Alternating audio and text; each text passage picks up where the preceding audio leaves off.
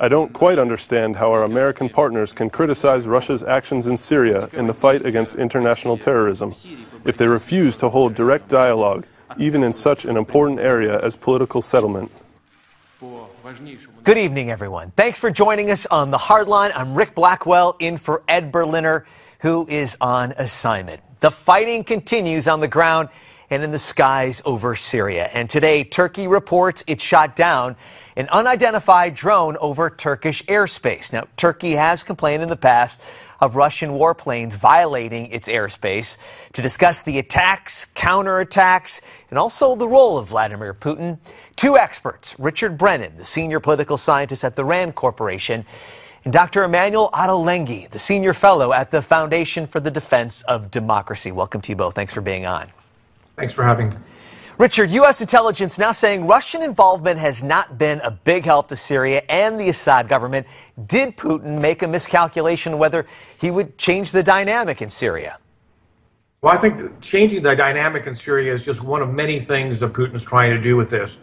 He has made a significant effort to try to, at one level, just shore up the Assad regime.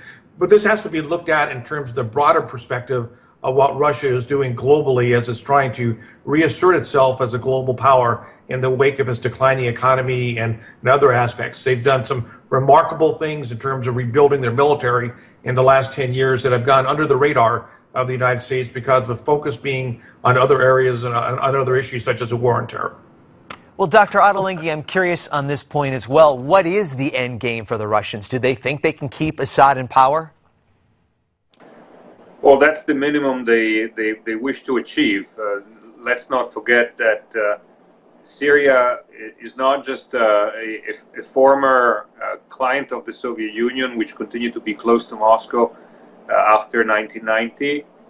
It is also the place where Russia has a very significant naval base, its forward position in the Mediterranean.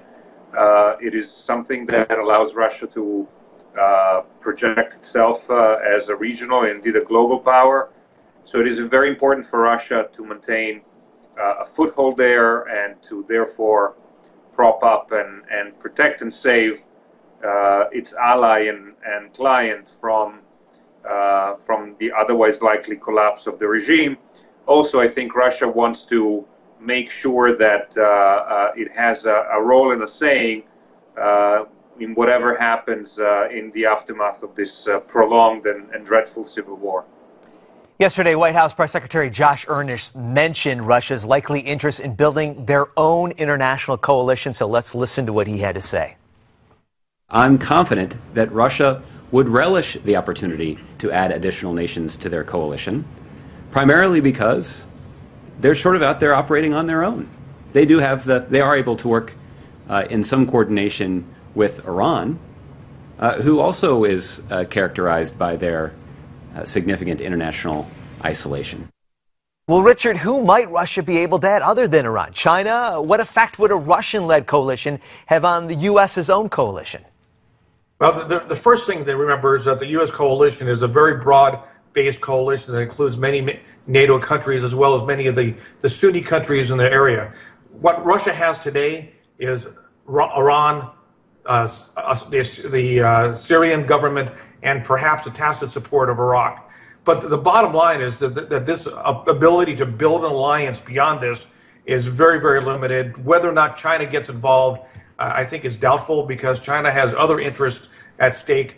But I think that what we're seeing is a weak Russia that is desperately trying to reassert itself on the global stage. And critics will say, well, we don't need to worry too much about Russia because they're weak and they're declining. But I think history shows that declining powers do sometimes very rash things. And what's taking place in Syria today, I think, is one of those things that will end up backfiring in the face of Putin and will cause him at one point to either have to put more forces on the ground to solidify what's taking place or to have to back down, which is going to have some significant backlash back in Russia. Dr. Ottolenghi, interesting article today on Newsmax.com from the former Pentagon head, Robert Gates, talking about training Syrian rebels nuts. Also said that U.S. involvement should be limited. What do you think America's involvement should be in the coming months?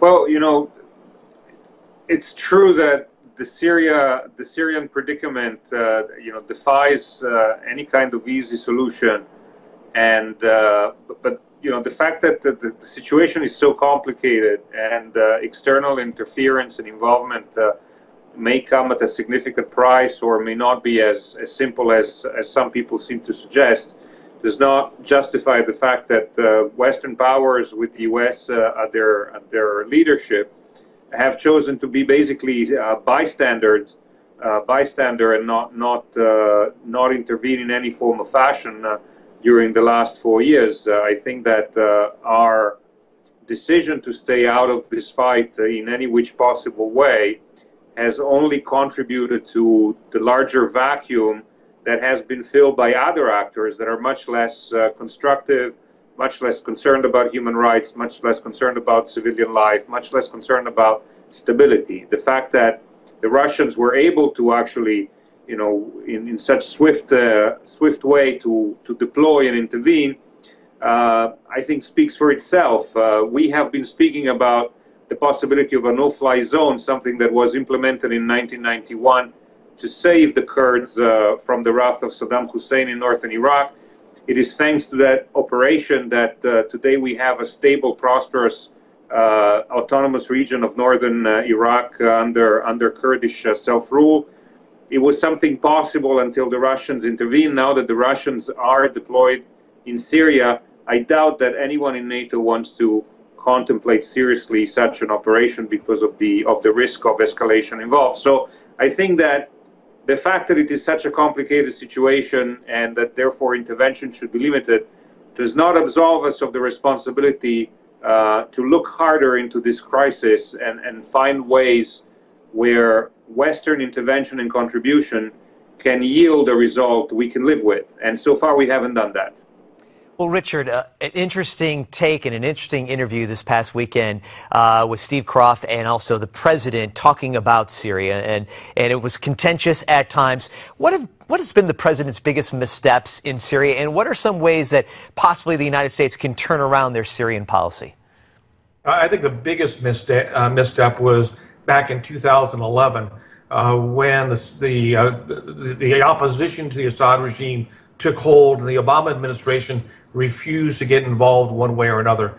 That set the stage for what eventually became the growth of ISIL and what has taken place in Iraq. So I think if you have to go back to the beginnings of what took place and the early decisions that have been made, and the big problem is that we've been unwilling to really do anything to change the calculus on the ground.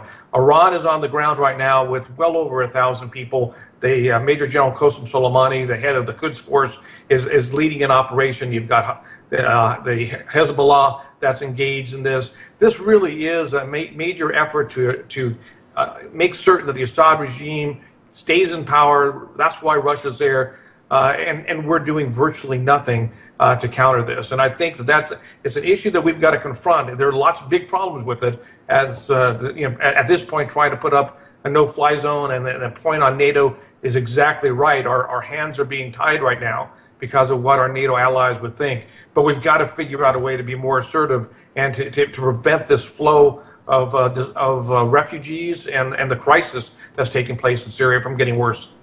Dr. Ottolenghi, you actually mentioned the no-fly zone in your last answer. I know Hillary Clinton's talking about that. Many of the Republican candidates are talking about. Syria will be a major topic at the next GOP debate, October 28th in Boulder, Colorado. If you were talking to these candidates, how can they show leadership on this issue?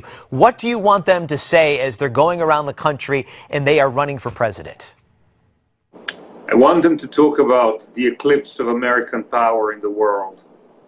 That is what is contributing to the Middle East becoming even more fragile, volatile, and unstable than it was before. The lack of American leadership, the lack of a declared resolve by America to lead and to intervene in areas of trouble, to help local friends of America, reestablish a modicum of stability and order.